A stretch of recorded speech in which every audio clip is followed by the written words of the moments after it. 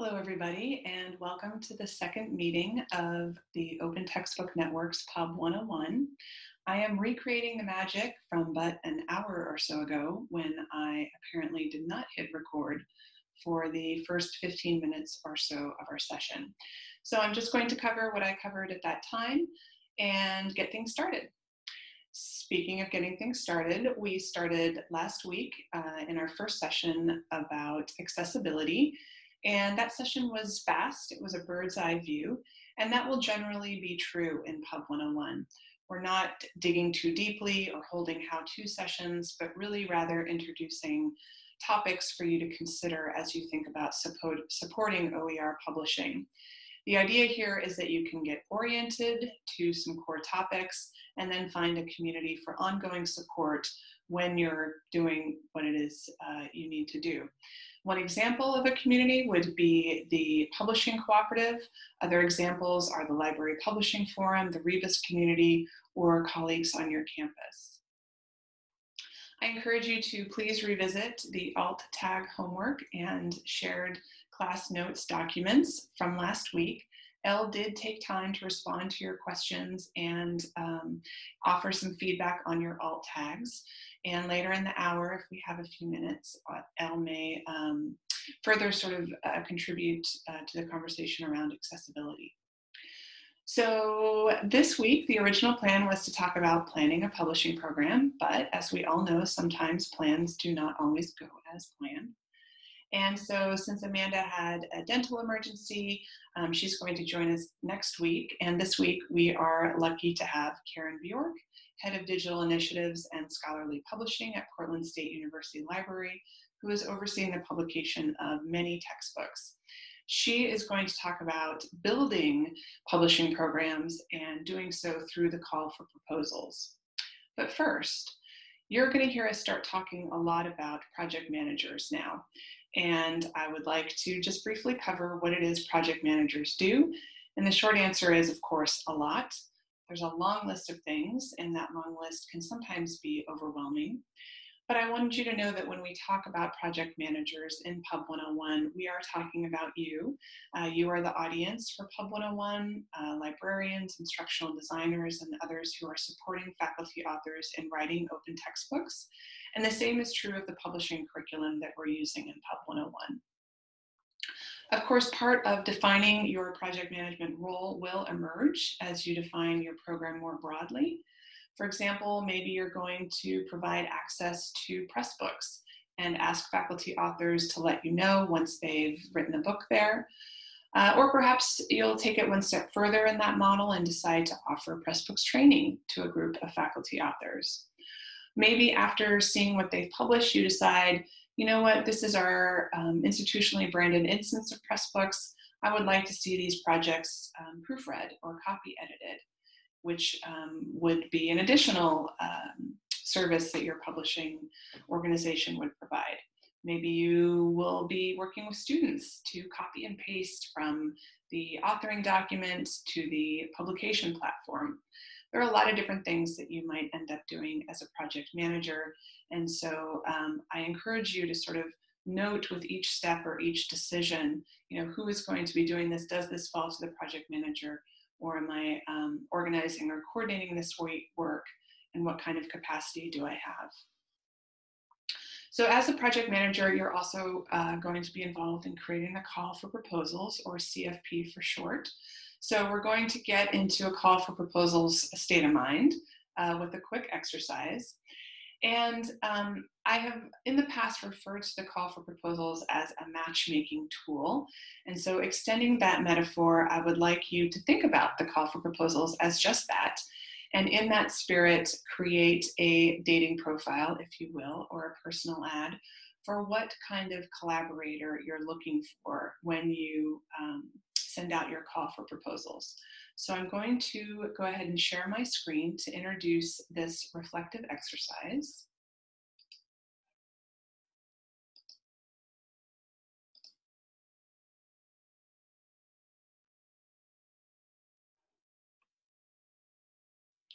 So I would like to point out the project manager represented here in this vintage Valentine. Of course, we all like to give the impression that in spite of everything we have to do, whenever we're working with someone on a collaborative project, say a faculty author, they are always top of mind and we're not going to forget about them. And you will probably be writing many letters and check-ins as part of this process. So I'm now going to share a couple examples of the call for proposals as a matchmaking tool. I think this is a fun entry point and fun reflective exercise to just stop and consider what you have to offer and what you're looking for, rather than sort of jumping into more heady language that you'll find in a call for proposals. This kind of just gives you a little bit of grounding. So imagine your perfect, or at least your good enough match. You might write something like this. Organized project manager seeks laid back but reliable faculty author to explore new OER publishing support ideas. Ideally, you're comfortable with ambiguity and not easily ruffled. Now, of course, in our work lives, we can't always choose who we're working with, but I will say that there are many publishing programs that get started through word of mouth and through relationships. And so if you have a good relationship with someone, a faculty member who you enjoy working with, and they're saying, I might want to try this, that could be a really great place to start to pilot your program with someone who you know you work well with. A second example, you, eager to try something new and collaborate as partners. Me, clear communicator with lots of ideas, but not a lot of time. Together, we figure out how to publish OER. So I really like framing relationships as partnerships or collaborations as partnerships. When working professionally, I think this can help clarify expectations about who is doing what.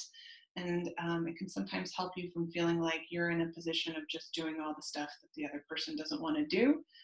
You can define that together, that collaboration or that partnership together. And finally, for a different type of publishing program, you're already familiar with Creative Commons licenses. You've got an OER draft ready, and you just need some support getting it out there. Me, I've got an editor's eye and an institutional repository.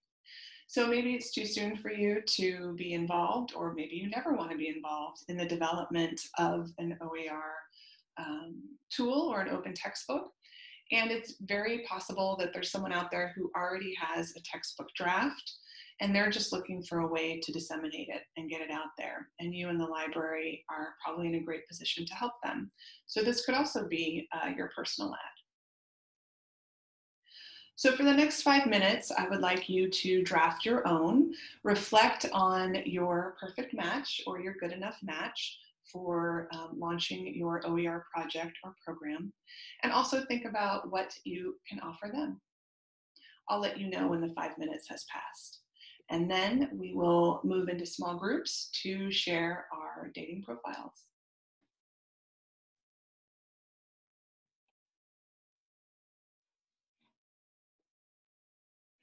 Hey everybody, welcome back.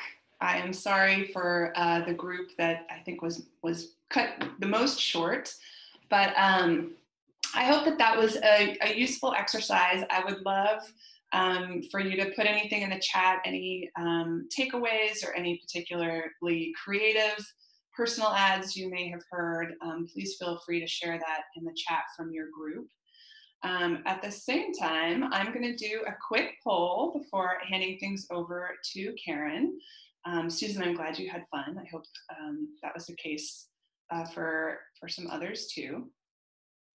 So the poll that you should be seeing now, if you are launching an open textbook publishing program, where are you at in your plans? Are you early? You have good intentions, you're talking about it, thinking about it.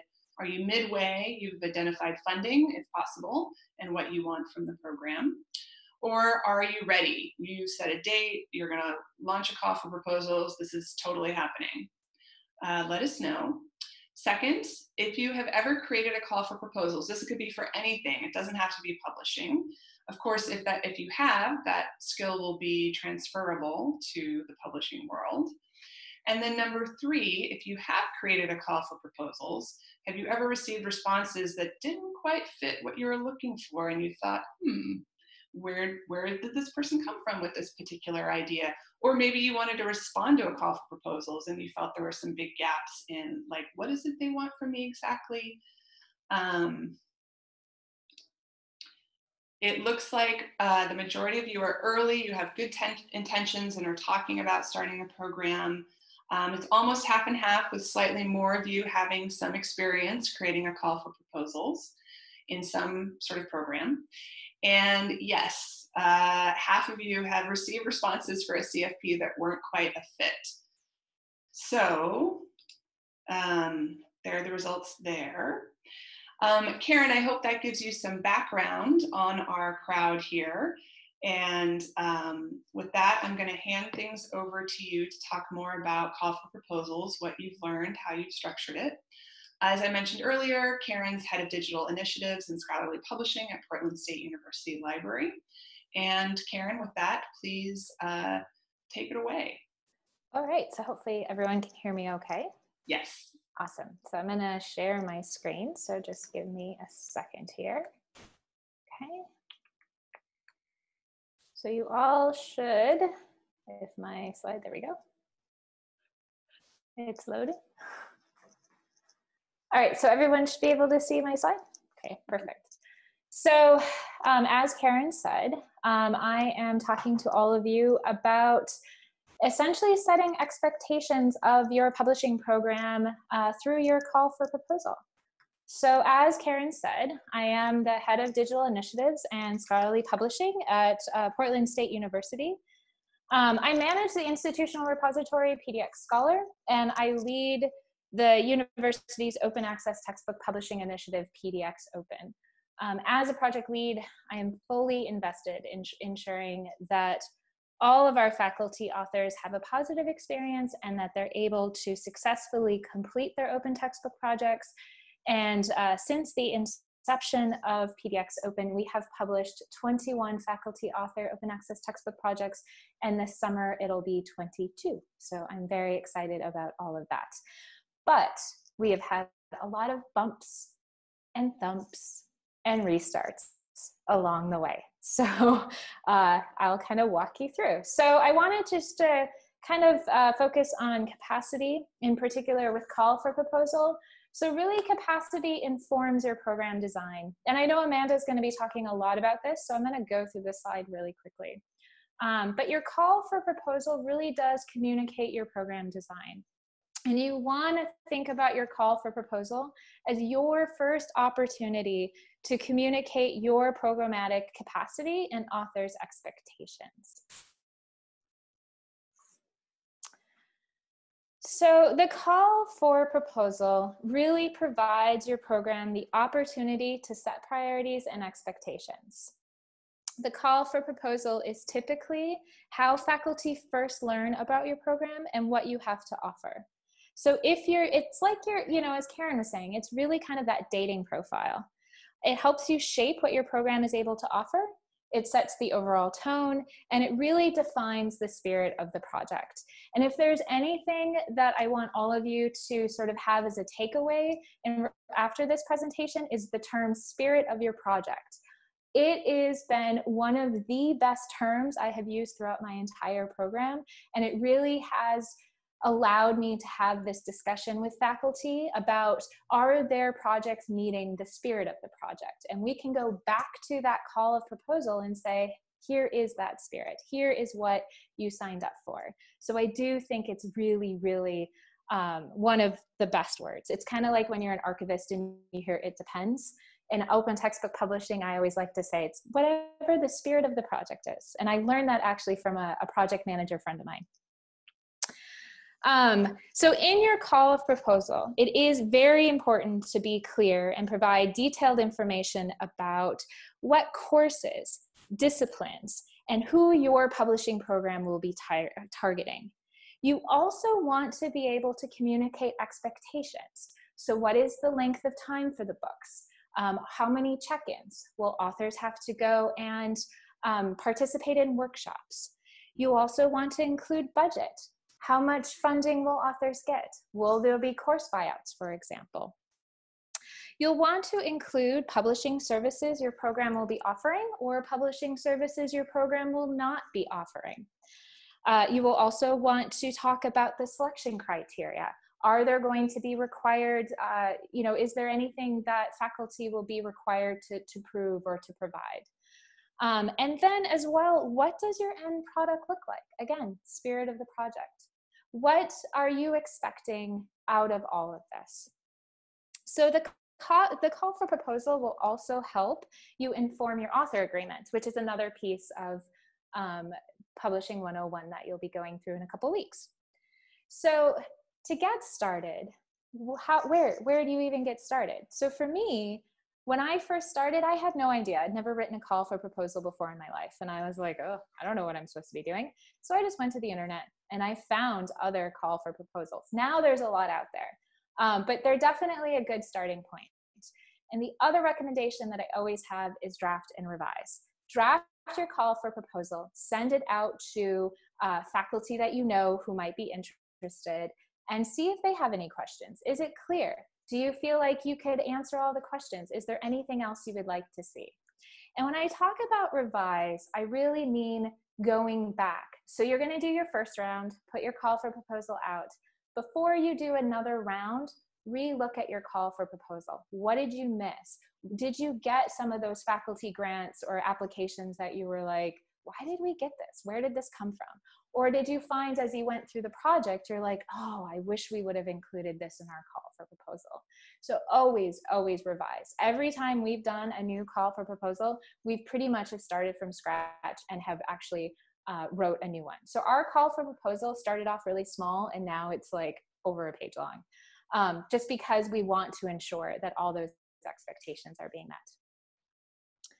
So priorities and check-ins. So as I mentioned in the previous slide, before you release your call for proposal, you'll want to think about and decide what the focus of your grant program will be.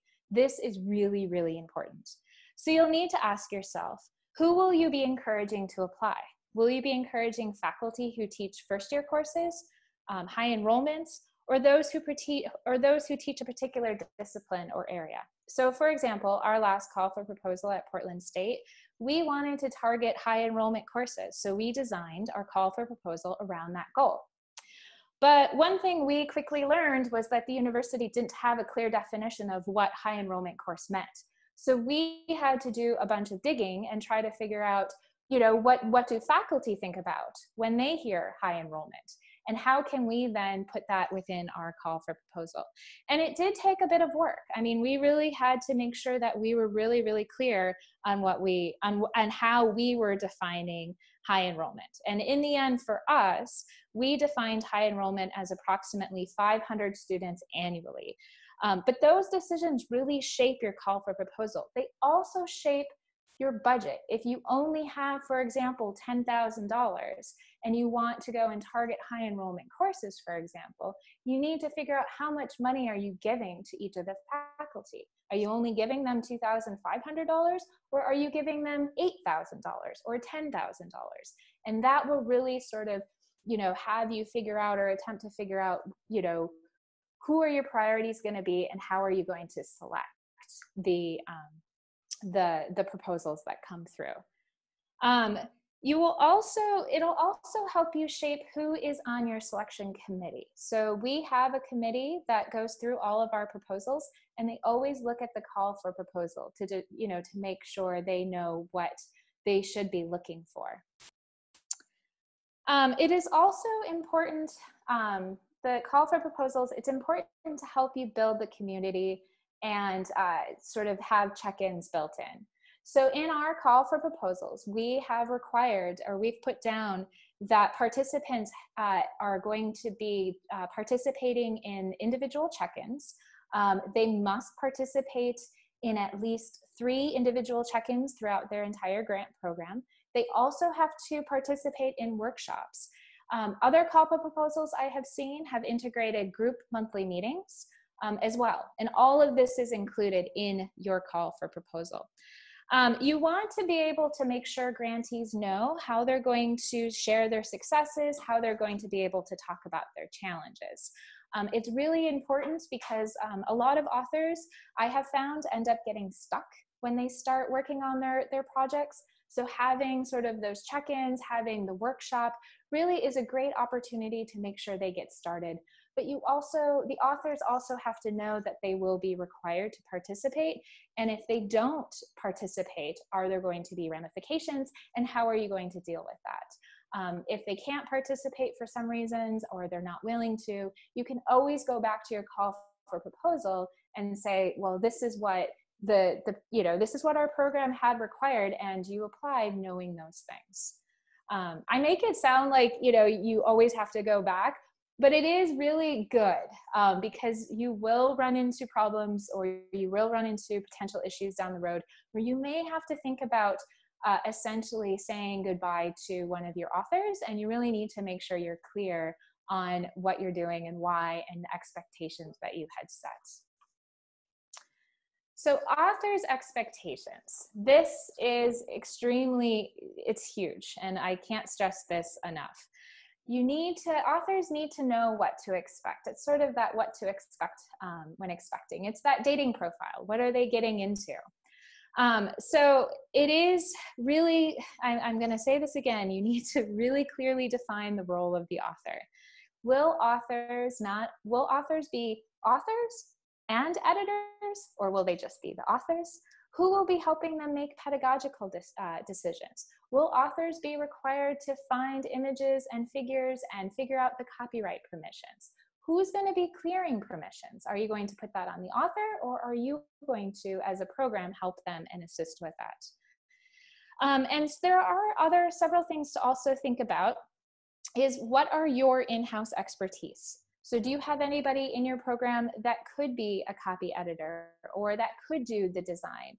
Or do you have somebody that has copyright expertise that would be willing to step in and fill in that role? How will you handle reviews? Will authors be expected to send out their manuscript to reviewers, or is that something you're going to handle? How many reviewers do authors need to have? Are they going to be blind reviews? Are they going to be open? At Portland State, we require authors to find their reviewers. All the reviews are open, so the authors know who they are. It's really more so about getting feedback. But two of the reviewers cannot be affiliated with our institution. They have to have 2 outside reviewers, and then they can have 1 inside reviewer. And the reason we decided to do that is just because we don't have the capacity or the expertise in the fields to be able to select reviewers. I really depend on the authors to be able to find that. As well as we really want our books to be used and taught outside of our institution. So it's really great to get that feedback, because Portland State's on terms. So many of our books are designed for terms rather than semesters. So that's also something we need to be aware of. We also need to talk about, where am I here? Oh, here we go. Will authors be required to set aside a certain amount of money for design? So if you are saying to your authors you have $5,000, but you have to set aside $2,500 for design, for example. Or you say to your authors, you have $5,000, here's your $5,000, take it and do with it as you please. Does your university have stipulations about how money can be spent?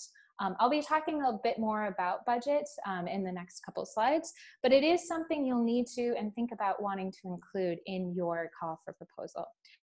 So it's really about trying to balance expectations and overall sort of ideas so people know what they're getting into. Writing a textbook sounds like it's an easy prospect sometimes, but let me tell you, it is not. And managing textbooks can be even more difficult. So it sounds like you're scaring people off, but in my opinion, I'd rather scare people off than have somebody come in and not be fully prepared and ready to really put in the hard work and not really know or have an expectation of how much money they'll be receiving for doing this work. All right, so final product and timeline. Authors, you have to ask yourself, will authors retain the copyright, or will the copyright be transferred to the university? So when we originally started our program, the authors had to give their copyright to the university. And I can tell you it was a problem. We were able to work with the University Council. So now our authors are able to keep and retain their copyright. We do put Creative Commons license on the work. But we always check with your legal counsel before you move forward, particularly with your call for proposal and how they're going to want to handle the copyrights. You need to also think about what Creative Commons license you will allow. Are you going to allow non-derivative as a Creative Commons license? Or are you going to say, no, all of our books will only have a CC BY or a CC BY NC or a CC BY NCSA? You'll want to include what a completed textbook looks like. This is where we ran into problems in our first round. I didn't include this, and it was very interesting to discover that the expectation of a textbook was very different for some of my authors. One of my authors ended up giving me a reader's packet, but they felt that that was a textbook because that was how they defined a textbook. So you do need to be clear about structures and styles. Are you going to sort of have number of pages, number of chapters? We just include a brief definition of what we mean by a textbook. We don't actually say an author has to have a certain number of pages or a certain number of chapters, but that is something you may want to think or consider.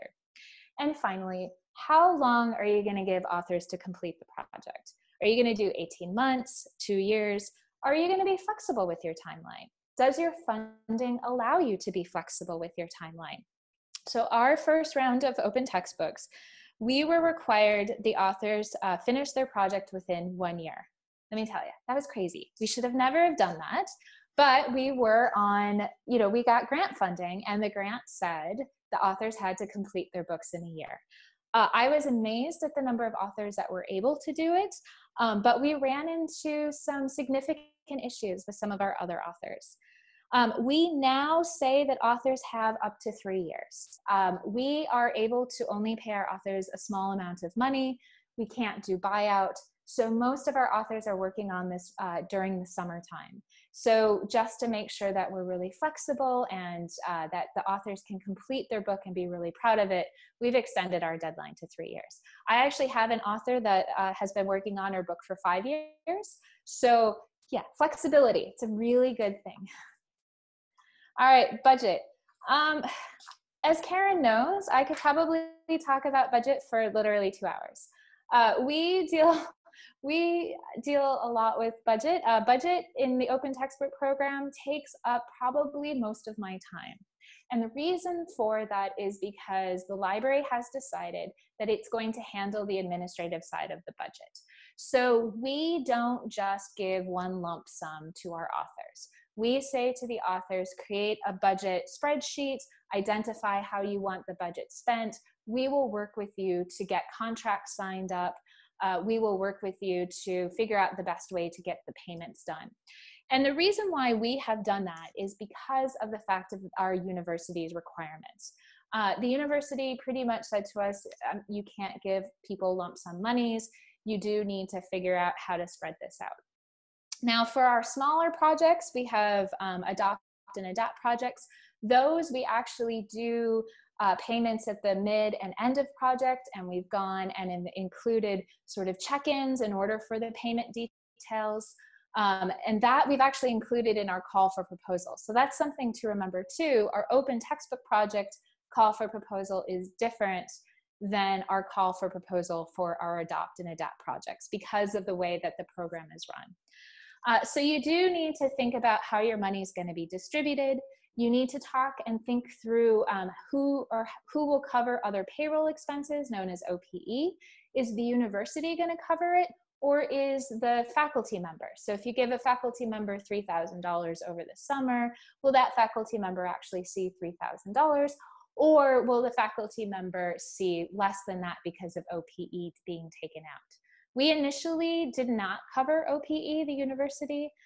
We actually had that it came out of the author's stipend, but we realized that that was really not very fair to authors, so the university now covers it. So we have to go and change our budget because of that, but we have put into our call for proposal that OPE will be covered by the university.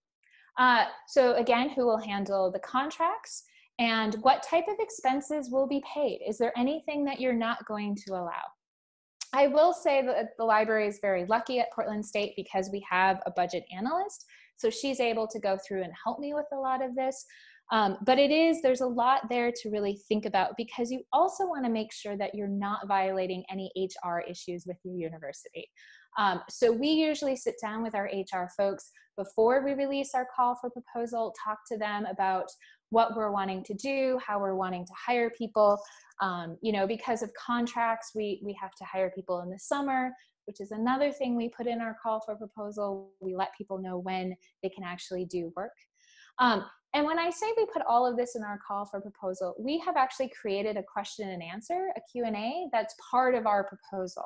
So a lot of this very sort of detail-orientated information is actually in that Q&A. And that Q&A has been growing as we've been continuing to do our call for proposal.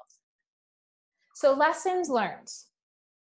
Create an FAQ, as I just said.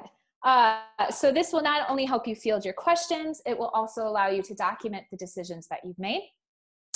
Have a clear selection criteria and rubric. So this is part of where your call for proposal really kicks in. Look at your call for proposal, be able to create that rubric that will help you have your selection. And it is okay to reject proposals, trust me. You want to make sure you get good, high quality proposals. You want to make sure that the authors know their expectations and that authors can complete their projects. If that is not clear within their proposal, it is okay to say, look, I'm so sorry, but your project or your proposal is not meeting our criteria, which is outlined in our call for proposal.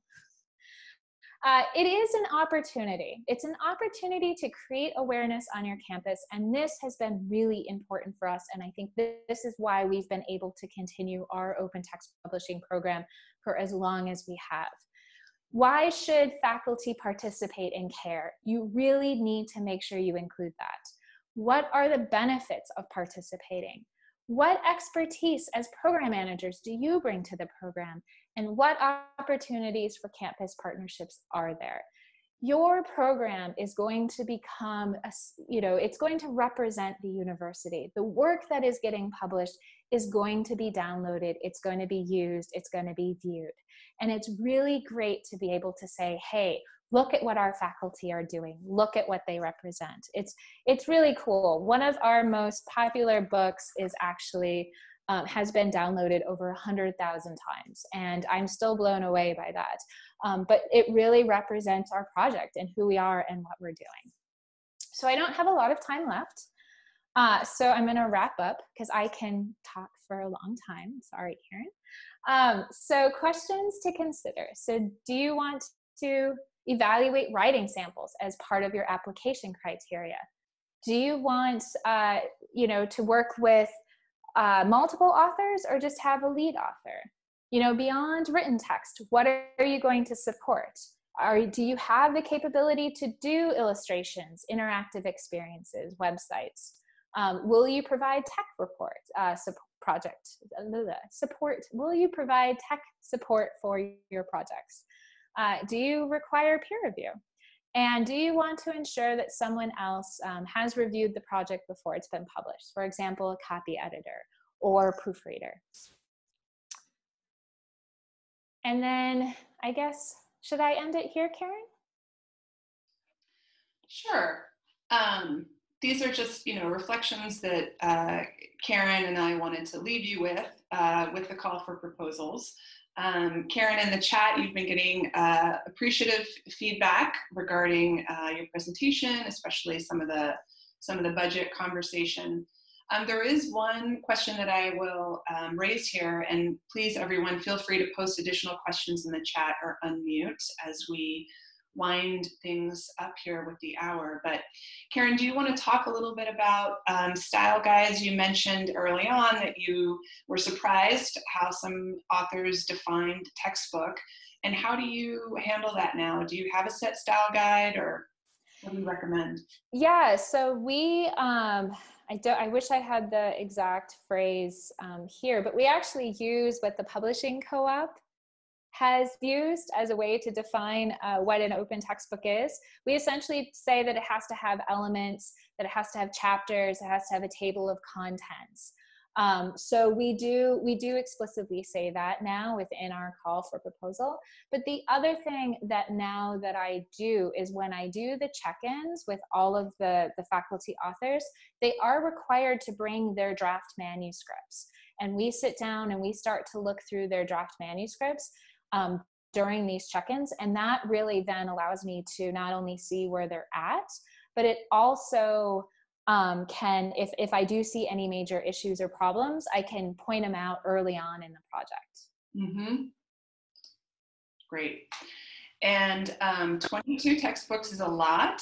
Does Portland State have OER as part of tenure and promotion, or how have you gotten so many projects, I think is the subtext? Luck. No, so Portland State does not have open textbook publishing as part of their tenure and promotion.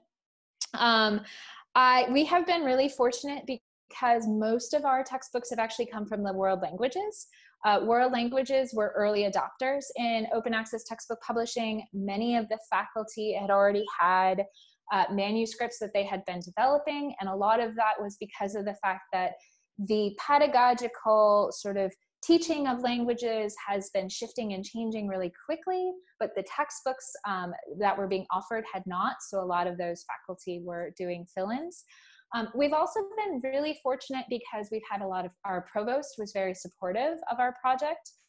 And all of our funding has come from donors. So we have a foundation at Portland State, and so our funding is library donor funding, as well as from the Alumni Association. Portland State is also very much, I don't know how much a lot of you know about the university, but it is an urban campus. We have one of, I think our average age of our students is in their mid-20s. So we have a lot of sort of older students that are parents, and so there's been a lot of effort in the last several years to really find ways to try to help reduce cost. And so the university has seen this as one of those means and has really done quite a lot for pushing it. So it'll be interesting to see what happens in this next budget, in this new budget climate, because we currently are out of our foundation funds for our open textbook project. So I'm not certain when we'll be able to do our next round, which makes me very sad, but. Yeah, there's a lot of uncertainty right now. There's a question from Veronica. You mentioned the ever-expanding frequently asked questions that you include with your call for proposals. Do you have a link to that, or might you be able to send it later? Yeah, I'll be able to send that to Karen later. So we use it as sort of an internal document, and then we publish it when we publish our call for proposal at the same time, but I'm happy to share that. Great, thank you. Are there other questions for Karen? Call for proposals. Feel free to unmute if you don't want to type it in the chat.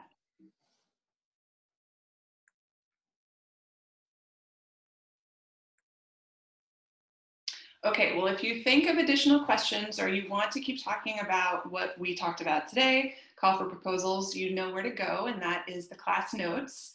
We have a meeting 2 section that we created, so if something comes to you later, let me know, and then I will follow up with you there with the link to the FAQs. Now, since we have 4 minutes left, I think it might be worth it to try to squeeze in any questions you might have for Elle, since she so generously is here with us again. Is there anything anyone would like to ask about accessibility or follow up on? As I mentioned, she did respond to our homework alt tags and also in the class notes section, but I'll also invite you, Elle, if there's anything that you would like to say while we're all here. Sure, I could pop in. I think Karen's point about style guides is a good one. Like setting up those expectations when you're doing your CFP and including either a general style guide or maybe working with your author or creator to integrate a lot of those design decisions, including accessibility. And I think she raised a lot of great points about, who's going to track down the licensing, is there an embargo period? All of those things kind of like need to be worked out. And maybe what kind of technical support you guys have, or what kind of platform you might be using, or what kind of tool. Maybe you're writing a textbook that's very specific to your discipline and you need a specific tool to you to be able to do that. Maybe it's a LaTeX markdown editor, right?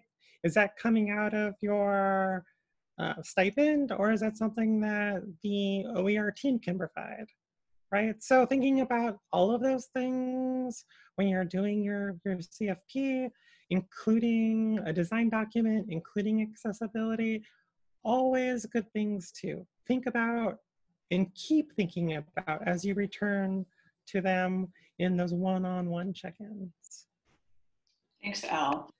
I think it's a really important point that the call for proposals and then later on your memorandum of understanding or your contract will sort of continue to solidify these programmatic choices and clarify the responsibility. Is the faculty author going to write the alt tags, or is that something you're going to provide? These things we'll keep touching on them as we move through the different elements of building a publishing program. So with 2 minutes to spare, I am going to encourage Veronica and Susan one last time. Julie mentioned that you guys both had outstanding dating profiles.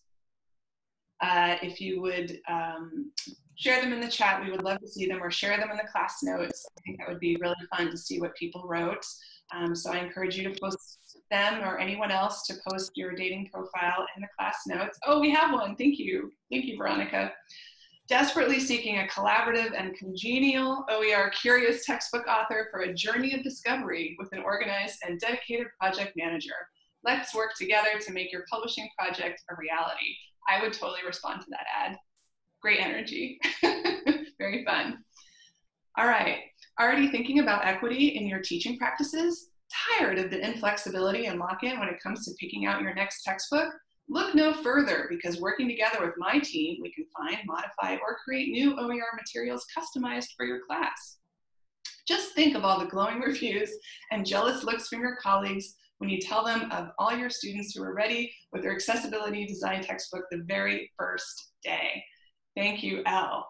2 inspiring examples that we will end on. I look forward to seeing you all next week. Please join me in thanking Elle and Karen Bjork, our guest presenter today, and I will see you next week. Farewell.